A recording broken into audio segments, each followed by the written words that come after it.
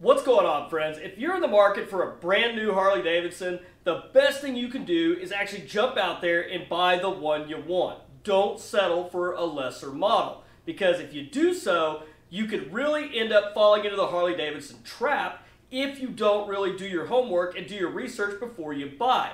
And by trap, I'm not just talking about that high monthly payment. No matter whether you're buying a new or used Harley-Davidson, we all want to get the best deal out there. That's just natural when you're throwing down your hard-earned money.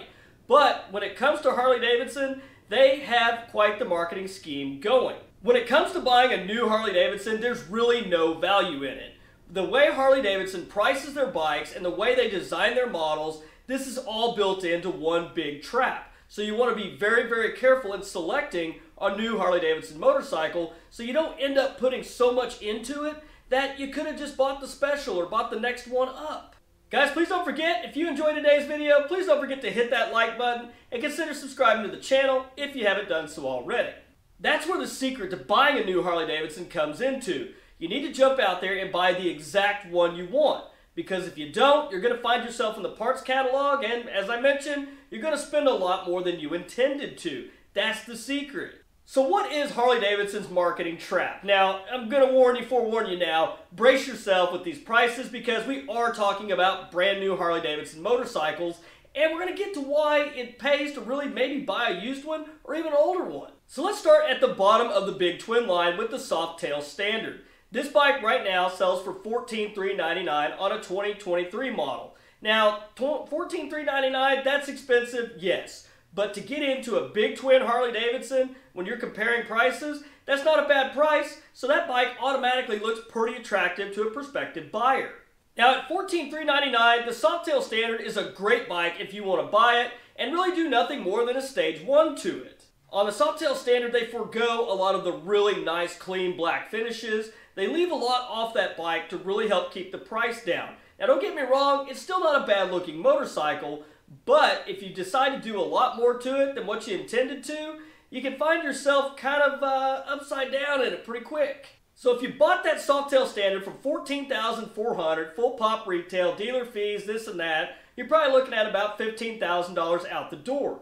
The problem is, you're going to own this bike for a little while, you're going to start looking at it, and you're going to be like, oh, I want to change this or I want to add that. Now, the price difference between the Softail Standard and the Street Bob is only about $2,200. So keep that in mind if you're looking at buying the entry-level Softail Standard. You may just be better off going to the Street Bob, and I'm going to show you why. This is how Harley-Davidson gets you with that low price point. You're going to get this bike, it's got all the silver finishes, it doesn't have a passenger seat, it doesn't have passenger pegs. There's a lot of fit and finish left off this bike. So naturally, what do? In today's world, a lot of people are blacking everything out. You start swapping out all those silver pieces for black pieces. You either buy them from the Harley catalog or you're pulling them off and having them powder coated. Either way, you're already starting to put money into this bike. Just putting a rear set of pegs on it and a passenger seat, that could run you $400 or $500 depending on where you get it. Now, of course, you go to Amazon or eBay and do that a lot cheaper, and there's some risks associated with that, which I'll cover that in another video. But the one thing you really got to remember about that Softail Standard, it comes with the Milwaukee 8 107. We're talking a $2,200 price difference here to get a Milwaukee 8 114, passenger seat, passenger pegs, blacked out finishes, and not to mention you do get a choice of color on the Street Bob versus the Softail Standard, which is only in black. Now, I mentioned the Softail Standard only has the 107 engine in it. Okay, no big deal. Top-end kits are not that bad to do, but if you just bought a brand new bike, you're going to want to have this done at the dealership to maintain the warranty on the kit. So immediately, you're already paying about $1,800 to get a 114 kit for that 107, not to mention the dealership's probably going to charge you about, I'm ballparking here, maybe $2,500 to install that kit. So what are we looking at now? We're over $4,000 easy right there. Now you're probably already starting to see why it pays to go ahead, spend a little extra money up front, and get the Street Bob when you're looking at the Softail Standard. And this just isn't regulated to these two particular models. This is all throughout the Harley-Davidson line.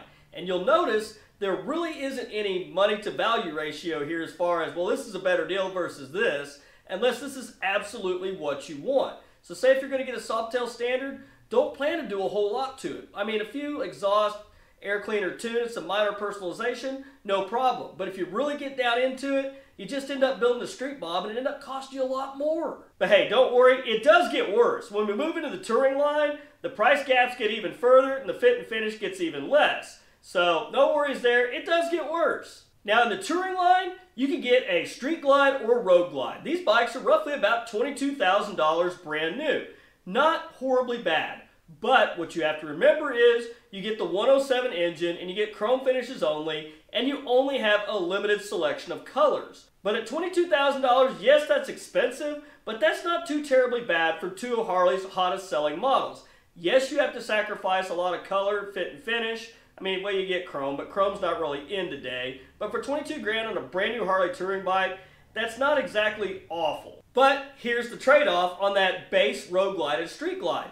You can get a Road King Special with a 114 engine for about 2 grand more. Yes, it's 2 grand more, but you get the blacked out premium finishes, but at the same time, you also lose the fairing and the stereo. So whether that extra 2 grand is worth it to you for a 114 engine and the blacked out finishes, that's up to you to decide. Now the gap between the standard road glide and street glide is about $6,000. So depending on what you want to do with those motorcycles, that leaves you a lot of room to play there. It's not as bad as it is on the Softail models. If you really wanted to get down into it and the blacked out finishes aren't such a big deal and you're really just concerned with having a new motorcycle with a hot motor in it, you could buy the base road glide or street glide and actually do an engine kit, a 128 kit on it, or you could do a complete engine swap for a 131 on one of those motorcycles. Now, notice I said a 128 kit. You can't put a 131 kit onto a 107. You could, but you'd have to change the crank.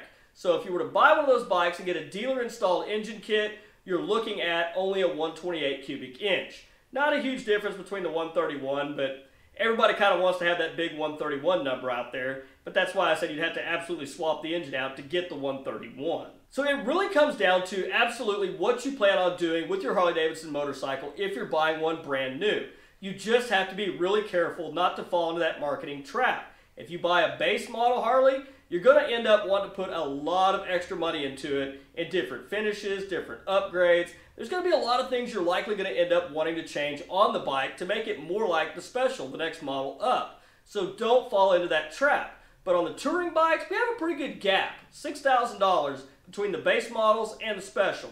That is a lot of room to work and play with, only if you don't plan on changing out all the finishes. Because if you take a chrome motorcycle and try to put black finishes on it, that's going to get extremely expensive in a hurry, and anything that you saved versus buying that base model is pretty much out the window at that point.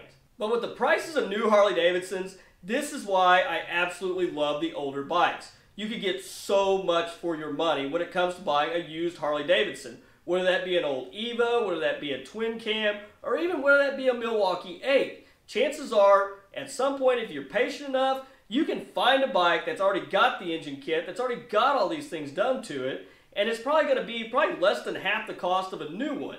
Not to mention, it's already all there and done. If you got to go through the top end, no big deal. Plus, you don't have to worry about a monthly payment, and you're not falling into that Harley-Davidson marketing trap where all of a sudden you're $20,000+ into a motorcycle and you're not necessarily happy with it, so you end up spending $6, $7, $8, $9, $10,000 more into it. Some people put a ridiculous amount of money into their motorcycles, which I completely understand.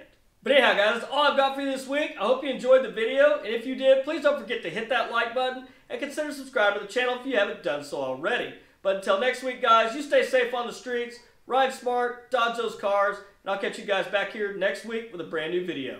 Thanks for watching.